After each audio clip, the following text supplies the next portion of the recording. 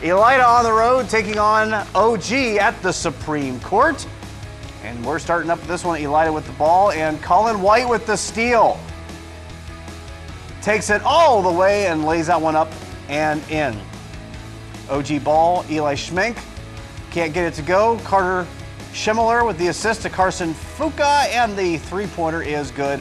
5-0 OG. Elida ball, Jackson Cobalt to Zorion Island. Shot attempt is off the mark, but Bryce Engel there for the putback. That puts Elida on the board. Now Carter Schimmeler for OG with the steal. Stays inbounds. Dribbles down the court, pass to White. 2 more points for the Titans, now 7-2 OG. Back to the ball, go the Bulldogs. And this is Island. Thinks about shooting, just go drive it in. Double clutch, reverse layup. Puts that in. Now Fuka with the cross-court pass to Hunter Steckschulte. Corner, pocket, good.